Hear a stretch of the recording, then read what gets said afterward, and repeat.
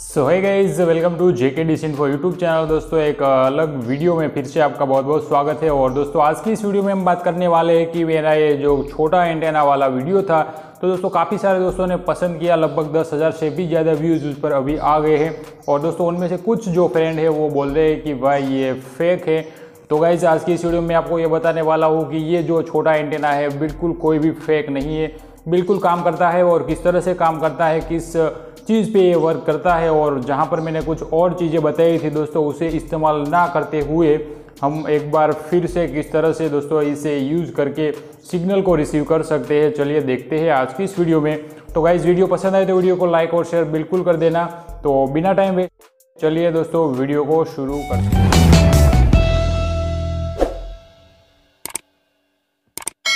तो चलिए दोस्तों मैं अब आपको दिखाता हूँ कि आखिर दोस्तों एक छोटा वाला जो एंटीना है वो किस तरह से काम करता है। और पिछली वीडियो में मैंने दिखाया था कि उसके लिए आपको एक सैटेलाइट फाइंडर मीटर चाहिए होगा और MPEG 4 बॉक्स चाहिए होगा।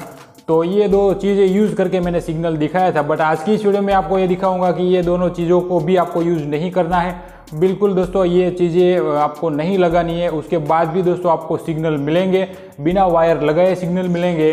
तो आखिर कैसे वो सिग्नल मिलेंगे, क्या लॉजिक है, कौन सा साइंस जो है वो इसके पीछे काम करता है, कोशिश करूंगा अपने हिसाब से बताने की। बाकी वैसे ज़्यादा साइंटिस्ट तो हूँ नहीं तो नहीं बता पाऊँगा, बट जो भी है तरीका जो है वो आपको बिल्कुल क्लियर कट दिखाऊंगा ताकि आप समझ पाए। और अगर आप खुद भी ऐसा कोई करना चाहे तो आप कर पाए, ठीक है। तो चलिए चलते हैं और देखते हैं।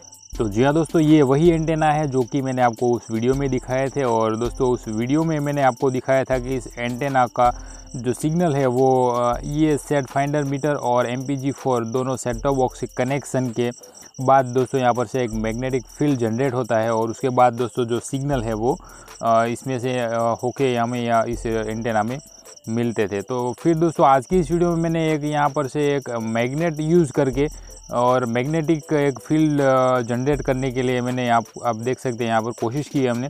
तो यहाँ पर दोस्तों भी सिग्नल आपको अच्छी तरह से मिलेंगे। पूरा मैंने इसके अंदर कॉइल लगा कर इस मैग्नेट पर आप देख लीजिए यहाँ पर किस तरह से मैंने इसे लगाया।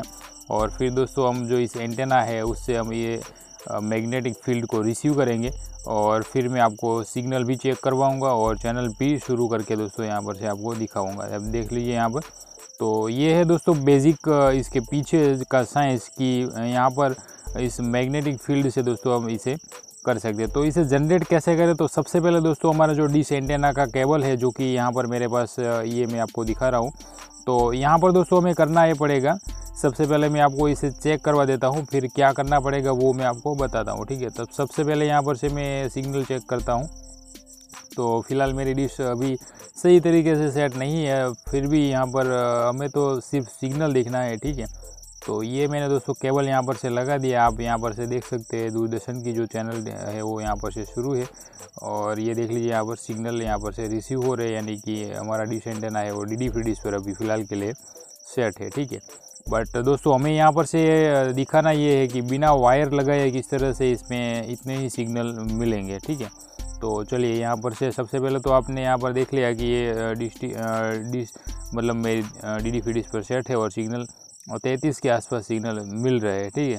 तो अब दोस्तों हम यहाँ पर से इस कनेक्शन को अलग कर देंगे और फिर दोस्तों हम यहाँ पर से इसे बिना वायर यानी कि वायरलेस कनेक्शन करके आपको दिखाएंगे, ठीक है। तो ये कैसे काम करता है चलिए अब बात करते हैं यहाँ पर से डिटेल में। तो सबसे पहले दोस्तों हमारा जो एंटेना वाला जो केबल है जो कि LNB से होता हुआ यहाँ पर आया है, तो उसको हमें दोस्तों यहाँ पर से 12 वोल्ट हमें यहाँ पर से देना पड़ता है, ठीक है। तो क्योंकि हमें यहाँ पर से एक मैग्नेटिक फील्ड जनरेट करना है, इसीलिए LNB में दोस्तों जो पावर चाहिए उनको, जो कि अगर आपको मालूम हो तो 13 वोल्ट या 18 वोल्ट जैसे वोल्ट यहाँ पर से मिलते हैं। तो हमें यहाँ पर से दोस्तों 12 वोल्ट का एक एडेप्टर यूज़ करके मैंने यहाँ पर से एक जुगाड़ करके मतलब यहाँ पर से हम 12 वोल्ट इसके अंदर देने वाले हैं। क्योंकि अगर आपके पास सारे कुछ फैसिलिटीज़ है, पीने वगैरह सब आपके पास है, तो आप लगा सकते हैं अपने हिसाब से। बट यहाँ पर से मैं इस जॉइंटर का यूज़ कर रहा हूँ और कुछ केबल वायर का यहाँ पर से कनेक्ट करके इसके अंदर 12 वोल्ट देने का जुगाड़ कर लेता हूँ, ठीक है। तो ये मतलब आप घर पर ही ऐसा कुछ एक्सपेरिमेंट करना चाहे तो कर सकते हैं, इसीलिए मैं ये जुगाड़ से कर रहा हूँ, ठीक है। उसके बाद दोस्तों यहाँ पर जो बीच वाला जो वायर है यानी कि ये दोस्तों प्लस वाला वायर हमें यहाँ पर से इसके अंदर लगा देना है, जो कि मैग्नेट के ऊपर जो भी हमने तार बांध रखी है उसके साथ एक और तार आपको जोड़ लेनी है। वो तार को दोस्तों हमें यहाँ पर से देना है डिश एंटेना के वायर के अंदर। तो यहाँ पर बीच में मैंने वो वायर लगा दिया है। तो दोस्तों बीच वाला वायर जो है वो प्लस है और जो ये साइड वाला वायर है वो माइनस है। ऐसे करके हमें दोस्तों जो 12 वोल्ट है वो कनेक्शन हमने LNB में दे दिया है। अब दोस्तों यहाँ पर जो ये मैग्नेट है वो यहाँ पर से एक मैग्नेटिक फील्ड जनरेट करता है, यानी कि दोस्तों यहाँ पर जो सिग्नल है वो यहाँ पर से भेजने का काम करता है यहाँ पर एक ट्रांसपोंडर की तरह। और दोस्तों यहाँ पर से हमें एक रिसीव करने के लिए सिग्नल, तो ये छोटा वाला एंटेना यहाँ पर से हम लगा कर, अभी आप यहाँ पर देख सकते हैं सिग्नल नहीं है। उसके बाद दोस्तों मैं यहाँ पर से इस एंटेना को लगा रहा हूँ, तो आप देखना यहाँ पर सिग्नल कैसे हमें मिलते रहेंगे, ठीक है, और कैसे सिग्नल मिलते हैं। तो आप यहाँ पर से अगर शायद देख पा रहे हैं तो सिग्नल यहाँ पर इंक्रीज होना शुरू हो रहे हैं। तो यहाँ पर दोस्तों आप देख लीजिए, बिना यहाँ पर से कोई कनेक्शन यहाँ पर मुझे जो सिग्नल है वो मिल रहा है इस वक्त। ये देख लीजिए, अब यहाँ पर 32-33% तक सिग्नल मिल रहे हैं यहाँ पर। जैसे हमें वो केबल लगाने पर मिलते थे, सेम दोस्तों इतने ही सिग्नल मुझे यहाँ पर मिल रहे हैं, ठीक है। तो आप यहाँ पर बीच में आप देख लीजिए कोई भी कनेक्शन नहीं है, ना ही यहाँ पर मैंने कोई वायर को लगाया है। और ऐसे ही दोस्तों यहाँ पर से जो सिग्नल है वो रिसीव हो रहे हैं और सिग्नल यहाँ पर चैनल भी दोस्तों आप देख सकते हैं चल रही है, ठीक है।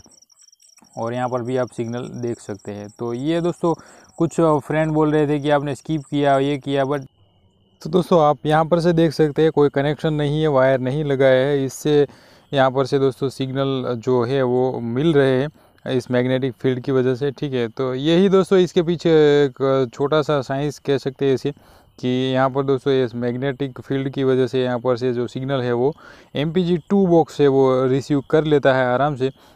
जैसे कि आप यहाँ पर से देख सकते हैं, इसी तरीके से दोस्तों आप यहाँ पर से इसे चला पाएंगे। और दोस्तों अगर आप ज़्यादा रेंज चाहते हैं तो यहाँ पर दूसरी ओर भी, जैसे यहाँ पर छोटा एंटेना है, वहाँ पर भी एक बड़ा मैग्नेटिक फील्ड जनरेट करके आप काफ़ी दूरी तक दोस्तों इसे कनेक्ट कर सकते हैं। तो वैसे बड़े मतलब अगर बात करें तो रेंज की अगर हम कोशिश करेंगे बिल्कुल तो आपको बिल्कुल बताएंगे। बाकी यहाँ पर एक छोटा सा एक्सपेरिमेंट और ये मैं आपको दिखाना चाहता था।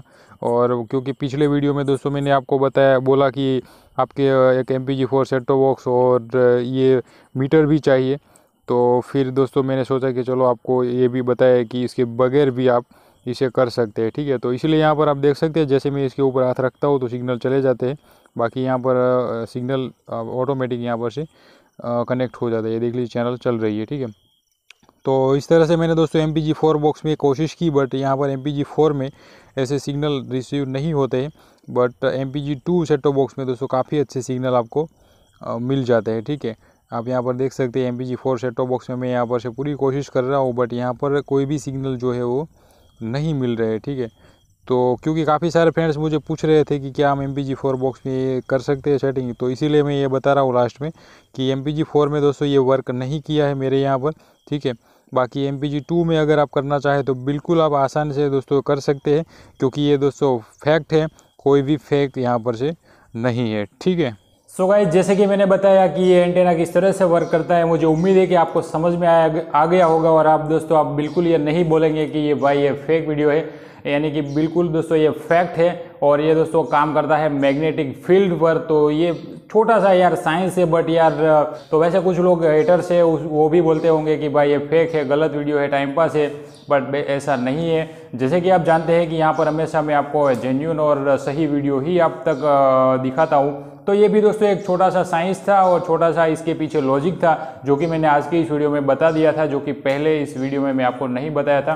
तो उम्मीद करता हूँ कि आपको ये पसंद आया होगा। पसंद आया तो वीडियो को लाइक करिएगा, और चैनल को नए मेहमान है तो चैनल को सब्सक्राइब करके नोटिफिकेशन बेल को ऑन कर लेना, ताकि दोस्तों आपको इस तरह के इंटरेस्टिंग वीडियो मिलते रहे। तो चलिए दोस्तों, मिलेंगे नए वीडियो में नए टॉपिक के साथ, नए आइडियाज़ के साथ। तब तक के लिए जय हिंद, वंदे मातरम।